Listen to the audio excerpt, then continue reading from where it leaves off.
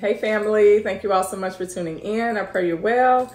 I'm excited to see you guys and to share this word with y'all. And I have a song today. Actually, I have two songs because one just came to me as I was going through my notes. And so I'll sing that second song later. But the Lord woke me up with a song, which is the basis of this word as well. He also gave me a vision. And so I want to share that with you all to just confirm what you already know in your spirit and what God is doing. So Father, I thank you for this word. I ask that it be none of me and all of you, to give me a fresher revelation as I release it to your people. Let it be seed planted and watered in their hearts, minds, and spirits, Lord God, that you may give the increase to it in due season. In the mighty name of Jesus, amen. And so last week I was speaking about what God was showing me about standing still and seeing the salvation of the Lord, watching him deal with your enemies in the supernatural as you do what you need to do in the natural to keep moving along, to keep chugging forward towards your promised land, right? And so I shared with you guys that God was highlighting the 17th and that holiday, Ashura, which symbolizes the parting of the Red Sea and the Lord liberating the Israelites out of Egyptian captivity. And so as yesterday came, yesterday was the 17th, I just felt peace in my spirit. Even though I was kind of busy doing a few things, I still felt a stillness, which I know is the peace of God that surpasses all understanding in the day or throughout the day yesterday.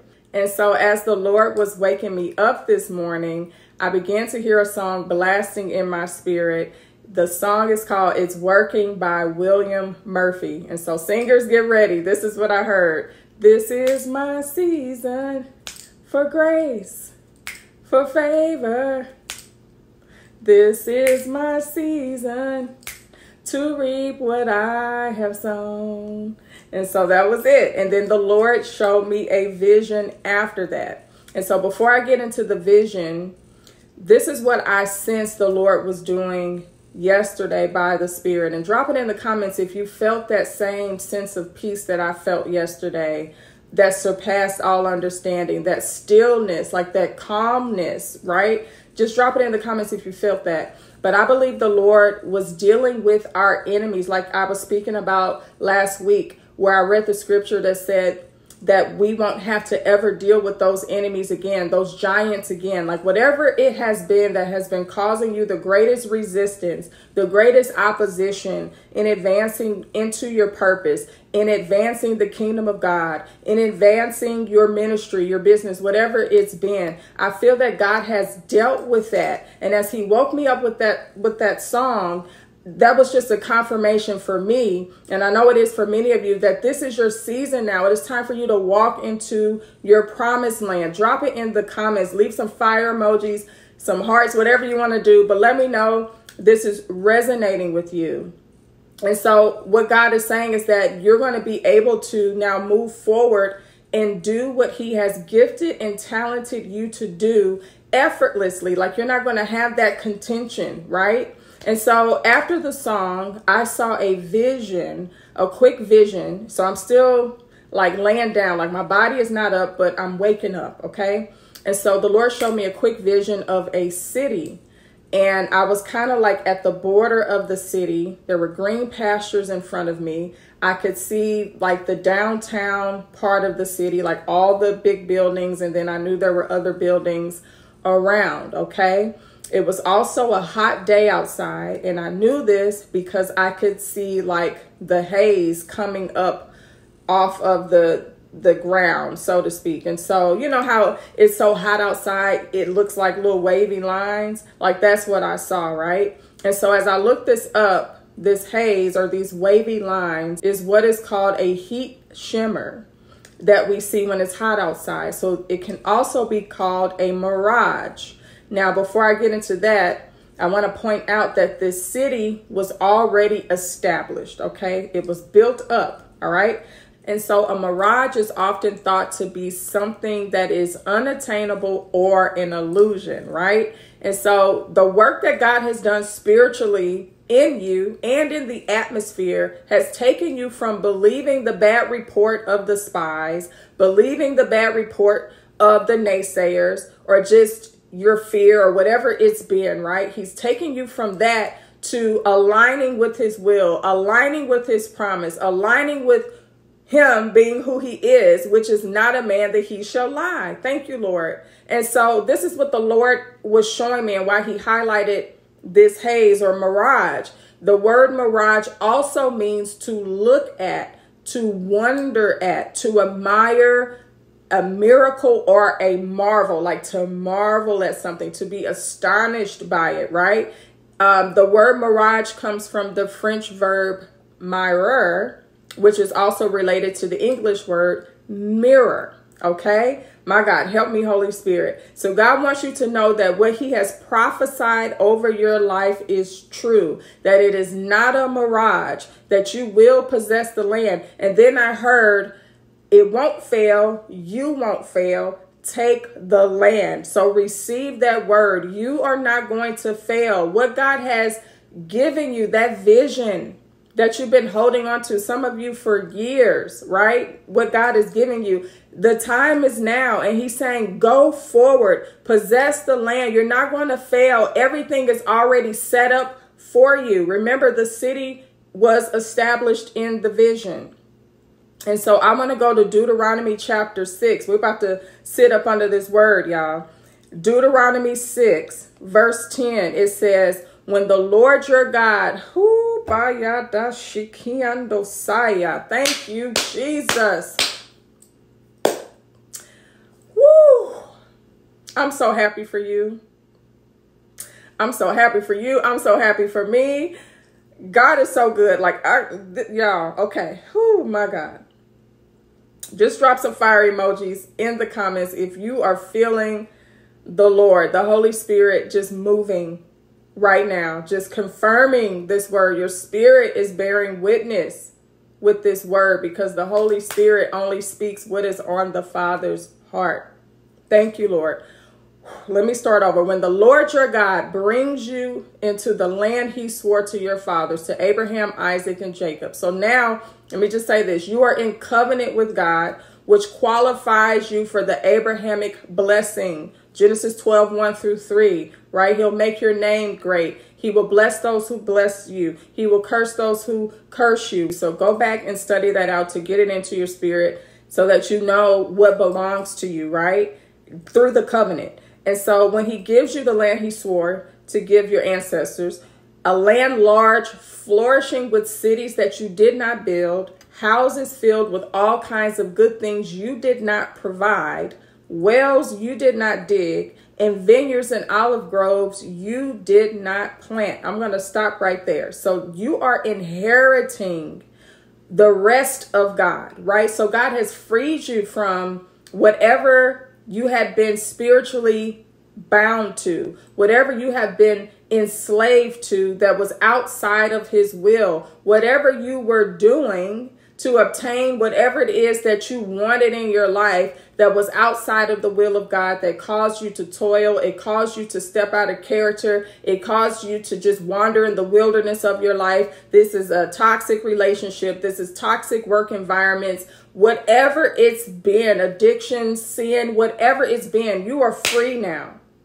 And so God is saying, now that you have aligned yourself to the Abrahamic covenant, now that you have aligned yourself to the will of God, he can finally perform what it is he's been wanting to do for you this entire time, but you kept getting in his way, trying to do it your way because you didn't know any better, right? The word of God says that my people perish because of the lack of knowledge, right? And so some of you just led astray by strong delusion. Some of you, the veils or the scales just over your eyes, the mirages, right? Come on. Yes. The things that seem to be unattainable, whatever it's been, God is saying all that is clear now. And so as you walk into these inheritances, you're not going to have to toil. This flourishing city that you did not build, I just see that now. Those of you who are stepping into your businesses, right? Your clients are already there. The customers are already there. God is just saying, trust me, keep moving forward. Yes, he's trying to get you to believe the good report. You got to leave the bad report on the other side of the Red Sea. Come on, somebody.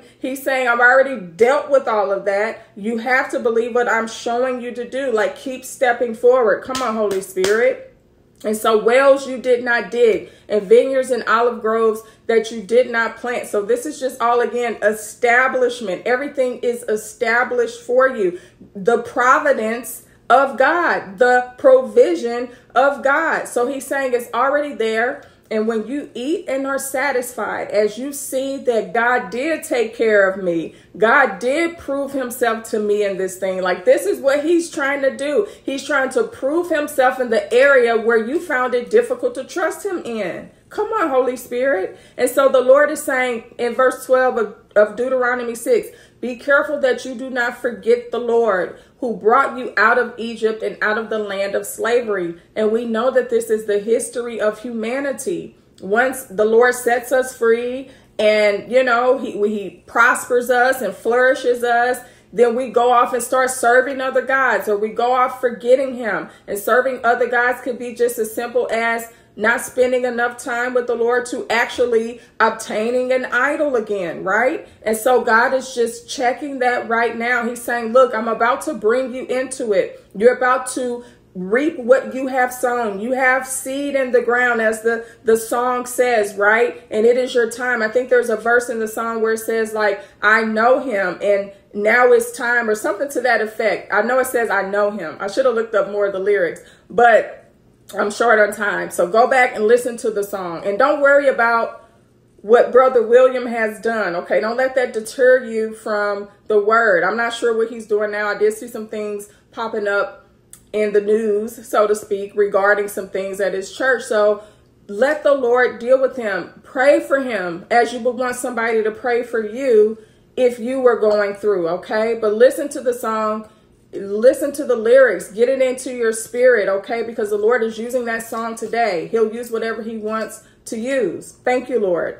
And so verse 13 says, fear the Lord your God, serve him only, and take your oaths in his name. Do not follow other gods, the gods of the people around you. For the Lord your God who is among you is a jealous God, and his anger will burn against you, and he will destroy you from the face of the land. Which means basically, do not worship any other idols, because what he is putting into your hands, what he is blessing you with, you're going to squander the blessing if you begin to move astray from him or to leave him. He just doesn't, he's just saying, don't use me. He's not a means to an end, right? And so if you even feel like your heart is there, I praise God that he led you to this message to correct that. Just repent. Like, you don't just grab onto God because of the benefits of God, right? Like, don't use him like that is what he's saying. And even though your heart may not be there, that's what it appears to be, or that's what it is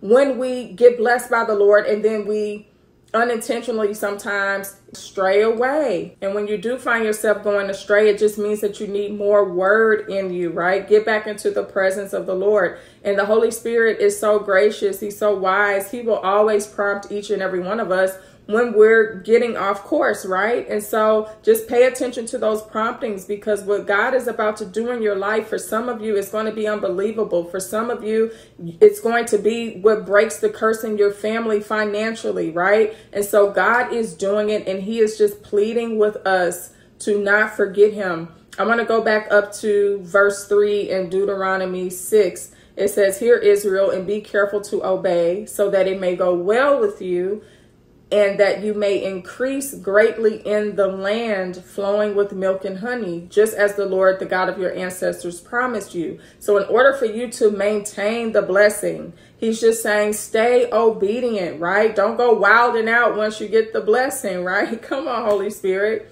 And then verse 4 says, hear, O Israel, the Lord our God, the Lord is one. Love the Lord your God with all your heart and with all your soul and with all your strength. These commandments that I give you today are to be on your hearts.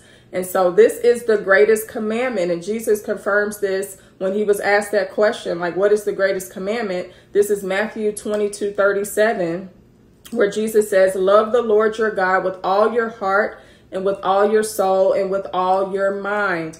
This is the first and greatest commandment. And the second is like it. Love your neighbor as yourself.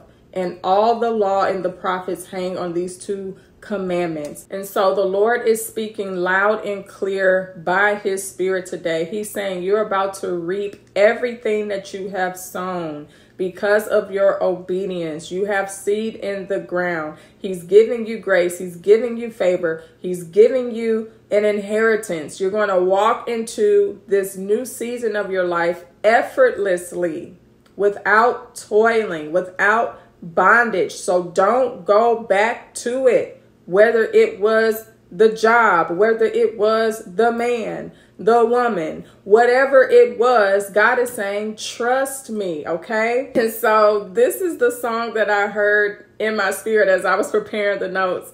And it's from 1992 by Eddie and Charles. And it's called Would I Lie to You? And this is what I heard. Look into my eyes, can't you see they're open wide? Would I lie to you, baby? Would I lie to you? Oh, yeah. So listen, wait a minute. That beginning, that little, na, na, na, that little goat, that little Billy goat. Those of y'all who know the song, you know what I'm talking about. So listen, the Lord is saying, I'm not a man that I shall lie. Like, it's not a mirage. I'm going to do what I said I'm going to do. Okay. And I just even sense this now for those of you who aren't sure and you still feel like you need clarity over what God has said or what he hasn't said. Take this time to just spend with him so that he can clarify it for you by his Spirit. Okay. And so I pray this word has been a blessing for each and every one of you. Play it back to get it into your spirit. Share it with someone who came to mind. I appreciate each and every one of you for your support. Those of you who are sowing into my life and into the ministry so generously, may the Lord continue to bless you 101,000-fold in the mighty name of Jesus. I love you guys so much with the love of Christ. Most importantly, Jesus loves you, and I'll talk to you soon.